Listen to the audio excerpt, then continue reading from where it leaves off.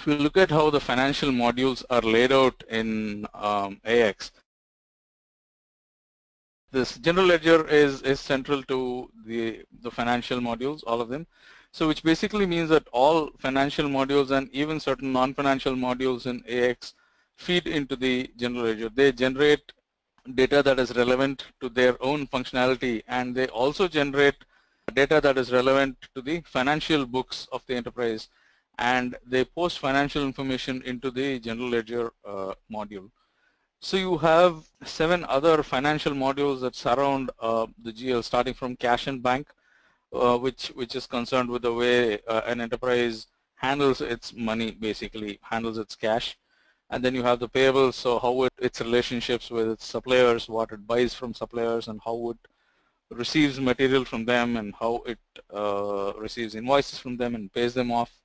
And the receivables side, so how it handles customers, how it sells to customers, how it invoices them, and how it collects money from them. And then you have the fixed assets, which is how company acquires different types of property, how it maintains them, how it keeps custody of them, and all these assets depreciate over a period of time. So we also talk about how depreciation is run on these assets and how they all feed financial information into the general ledger module. And then there are a couple of so-called advanced financial modules.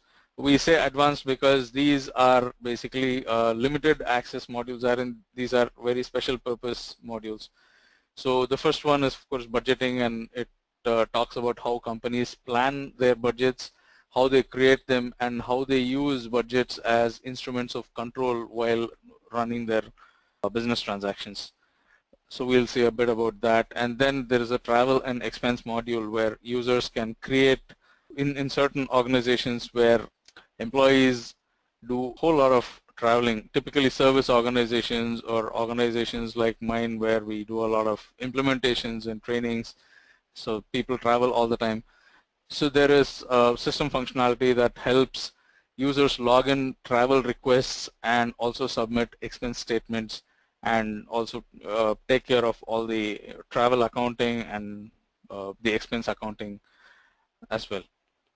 So broadly, these are the 7 financial modules that feed into the general ledger module of AX. So we'll start with the general ledger module of AX, because that is the ultimate final resting point of all data of everything that happens in the enterprise, and anything with a financial implication has to come and rest in the general ledger ultimately.